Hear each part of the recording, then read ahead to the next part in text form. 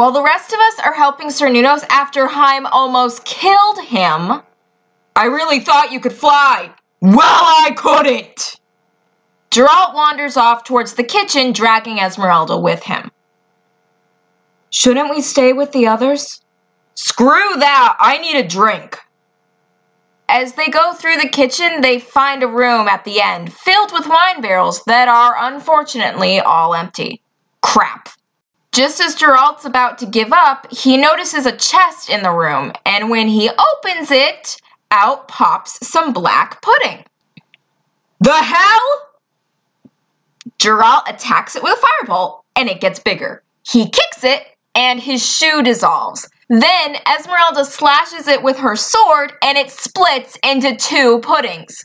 And after that, they just started running towards the group. Sir Nunos, do you want to kill Haim? He might be a danger to the group. No. I'm just saying, we did it with Sable. There's nothing wrong with cutting off the fat. We are not killing another member of the group. You say that now, but circumstances change. Guys, I was looking for booze, and now pudding is trying to kill us, and it's immune to fire, and whatever you do, don't slash it. Oh, for the love of... Garen uses Cone of Cold to try and freeze them in place. They get bigger. Cinder attacks one of the puddings with Acid Splash. It gets bigger. Cinder tries Lightning Sphere, and that splits them into more pudding.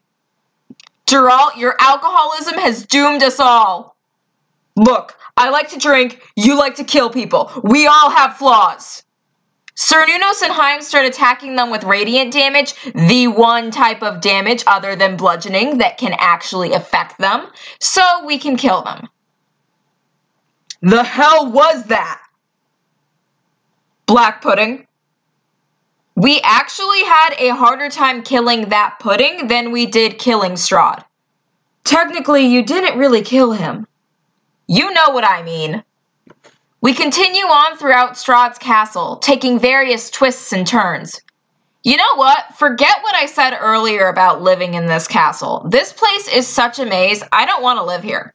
What kind of architect even designed this place? I would need a map just to get from my bedroom to my kitchen. After we save Barovia, I'll just take Valaki. I'm getting Valaki. You wanted the castle. I want the castle and Valaki. You can have Kresik and the Abbey with the mongrel folk. I don't want that. I'll take it. Eventually, we find this weird statue with a fire that we decide not to mess with, and then we meet a man being held prisoner. We let him out, and he says the statue is a teleporter and uses it to vanish. That's definitely a trap. Oh, absolutely. Past the statue is a cliff that leads down into some gross sludge. Ew, I'm not touching that.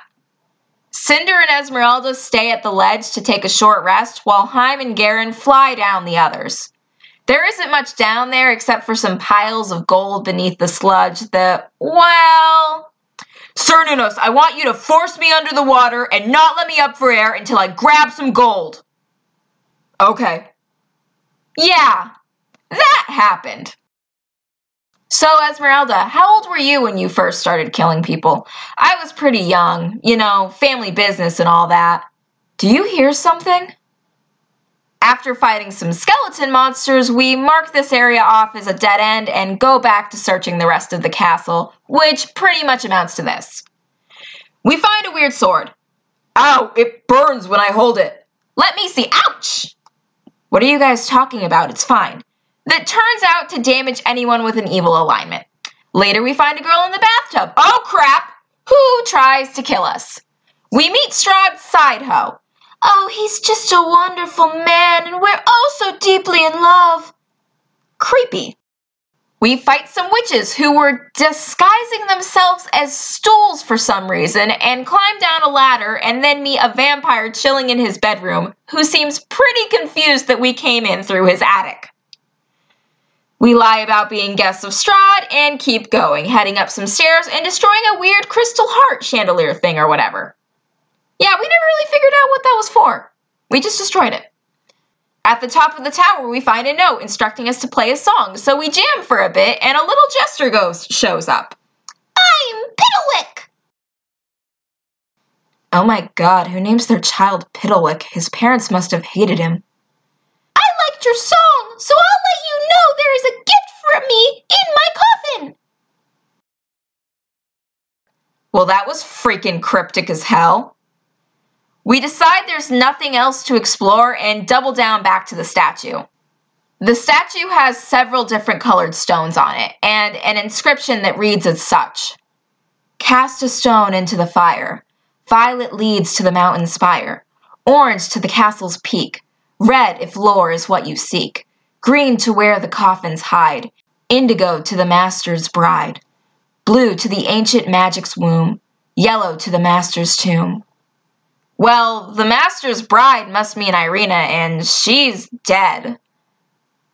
The master tome must be where Strahd is. But Piddlewick mentioned a gift in his coffin. So let's check where the coffins hide. We throw in a green stone, and end up in the basement of the coffin shop, all the way back in Valaki. What the hell? How did we end up back here? Crap, we must have answered the puzzle wrong. You guys are idiots. Really, Esmeralda? Because I didn't see you trying to stop us. We don't have time for this. You're just as stupid as the rest of us, and don't you forget it. Look, let's just rest here for the night and go back to the castle in the morning. Fine, but your mistake cost us dearly. It will be much harder to get back into the castle than it was before. 2 of us can fly. I doubt it will be that hard. God, I never thought I would meet someone annoying enough to make me miss the days we were babysitting Irina.